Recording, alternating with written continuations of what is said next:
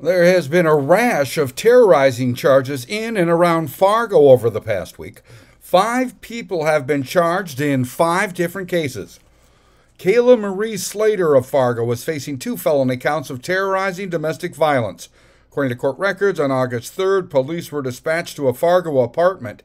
Witnesses said Slater threatened 2 different people with text messages that read in part, quote, "I will end your effing life along with everyone else," unquote. And Melanie Nicole McCrae of Fargo has been charged with felony terrorizing domestic violence.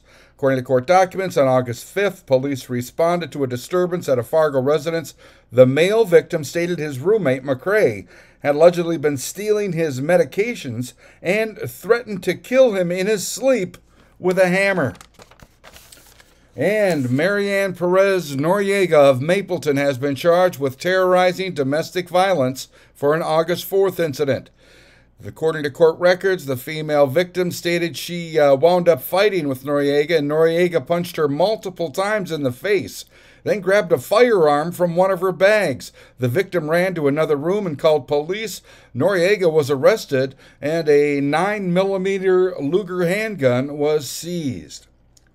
And Harka Badur Rai of Fargo has been charged with felony terrorizing domestic violence.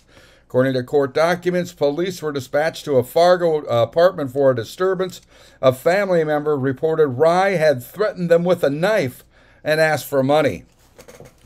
And Tyler Lee Well of Fargo has been charged with terrorizing domestic violence. According to court documents, on August 7th, police were dispatched to a Fargo apartment for a disturbance. A family member reported being choked and held at knife point by Well. I'm Neil Carlson reporting for iNewZ.TV.